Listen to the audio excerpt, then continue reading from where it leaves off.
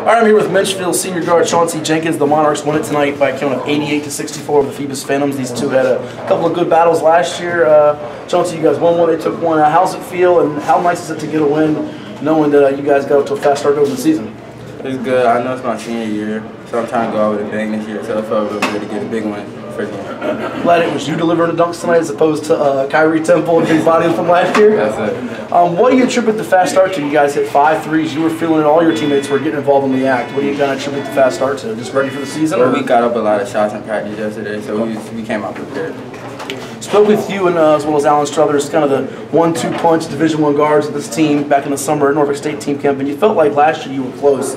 What's different about this team from the summer to now? Is it just experience and maturity, or what are things different? We're definitely hungry. We got knocked off in the first game last year, so we definitely going to get that back this year.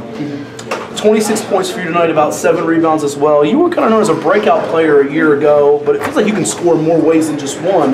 How has your game kind of developed from this time a year ago to now?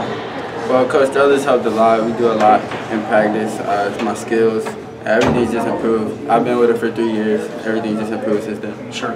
You told us when we spoke back then in the summer that you had some Division I opportunities. What's kind of the update on recruiting? Give us kind of who's in the picture right now. What schools are talking to you at the moment? I've been hearing a lot from VMI, Robert Morris, Hampton, UNC Asheville, University of Maryland, Eastern Shore. Okay. You going to take some visits in the next few months, or what's Yes, the plan? All right.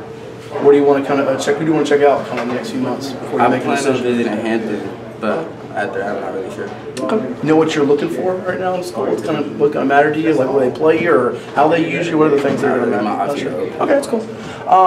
For you guys tonight to beat Phoebus like this, I mean, I know you don't want to say one game and sending a message, but is this going to open people's eyes? You guys want to 100 points today, or? Yeah, definitely.